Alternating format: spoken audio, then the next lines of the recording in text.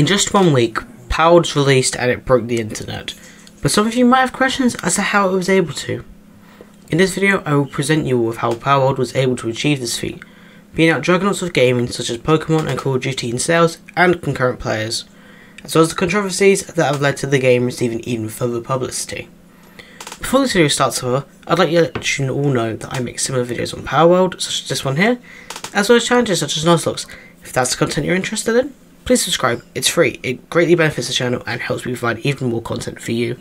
While try it as well, leave a like and comment too once the video is done, let me know what your favourite part was, or something else that could have been included. Palworld has become notorious for being a Pokemon clone, with powers that are, whilst very clearly unique, are inspired off Pokemon, such as Pangolin being inspired by Piplup or Cremis being Gigantamax Eevee, of which, to be honest, it does look almost identical to it. This has led to many questions from the internet however, one of these being, is Palworld breaching copyright infringement of these copyrighted characters being Pokemon, leading to numerous outrages on X, formerly known as Twitter, with Biofrog accusing Palworld's dev team, Pokepair, of directly ripping models from Pokemon, with minor alterations to them to be considered copyright free, using models such as that of Direhouse and comparing it to Lycanroc, of which, whilst very similar, are most certainly different enough to be free from any copyright issues, of which, if I'm being honest, these are just wolves. You can't do much about it. Nintendo doesn't own wolves as an animal. Wolves are very simple animals, you can't really change them that much. A few days have settled and the tweets gained ridiculous amounts of traction. All for the wrong reasons however. If you defended Pocket Pet, you were honestly in the good bunch.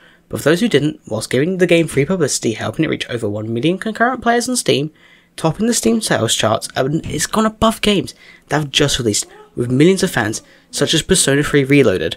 But the game's truly divided the internet.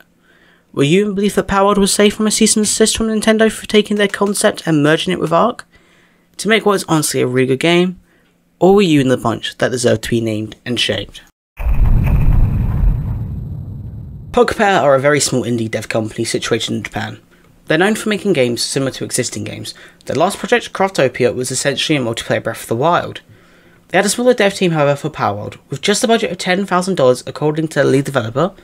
They needed to produce an open world survival game with a team that had never used Unreal Engine before. But the game was an absolute smash hit. It's commonly known as Pokemon Gun, and it's been exploding trend searches and leading it to trend on almost every social media platform in existence.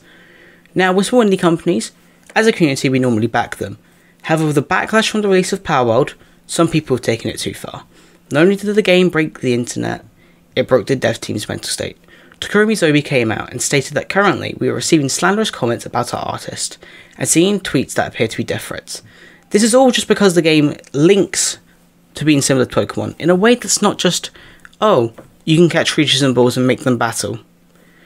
Harassing anybody is not acceptable in any form, especially when the goal of the person is to entertain without causing any harm. Speaking of harm however, we can talk about AI and how it's certainly divided opinions on the internet, but how does that all link back to Palworld? At the time of recording and writing this video, this has since been debunked, but it was a massive talking point for the first week of Palworld's release. Is the game AI generated, and is it ethical to play the game when AI is used to line the pockets of others whereas real artists are harmed in the making? When Palworld launched, everyone looked at the somewhat realistic environments with the cartoony, almost out of place character models and designs, of which was simply just the direction the game chose to go in, but it wasn't met without comments. A large portion of the Twitter community used an out-of-context tweet by the developer about BuzzFeed utilising AI and NFTs on their platform, which was taken, spun in a way that says, look, they used AI to make this game's unethical to developers and deserves to be boycotted immediately. As we of course now know, this was just a ploy made to get attention, and we're very aware of how many people have tried to get Palworld under shade to kill off. Sorry Burmy Lover 484, your takes are as bad as your favourite Pokemon. Elements in Palworld have yet to face any controversies, at least to my knowledge, but I will bring this up anyway. Palworld has 9 types: neutral, dark, dragon, ice, fire, grass, water, electric and ground.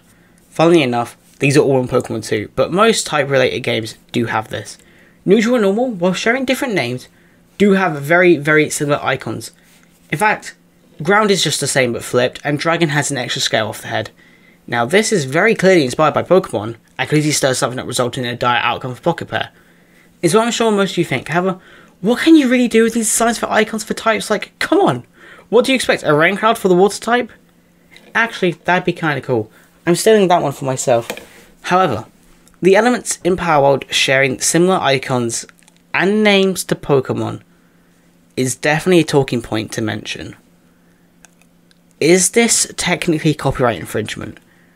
Personally, I don't think so. However, it will definitely be a talking point in the future for Palworld, and it very easily could lead to even further controversy for Palworld in the future. Finally, Palworld had gained so much attention that the Pokemon Company themselves released a statement, not directly addressing Palworld, but clearly implying it, with the following statement. We have received many inquiries regarding another company's game released in January 2024.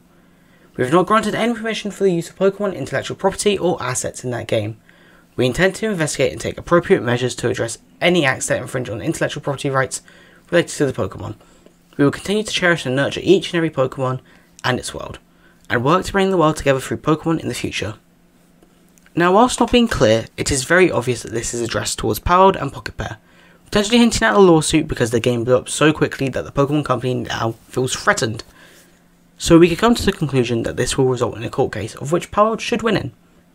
These designs are mostly original, do not use models of pre-existing Pokemon, and are all unique enough that they could at most be considered parody, of which under the Copyright and Patents Act of 1998, Palworld follows.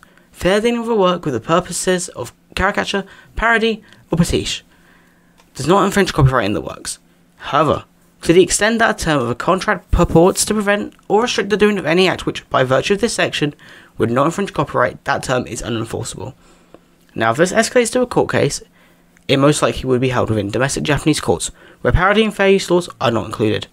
On the contrary, however, due to the global scale of the product as well as differentiation with Palworld being an open world survival, more so like Ark Survival Evolved, a court case of now seems very unlikely to actually occur.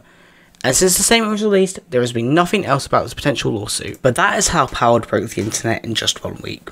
Thank you all for watching. If there was anything wrong with the video that I said, please correct me in the comments. It would genuinely be beneficial to help enhance this content even further for your entertainment. If you enjoyed it enough and are still here watching, thank you. Please leave a like and subscribe to my channel for more like this, and I'll see you all next time.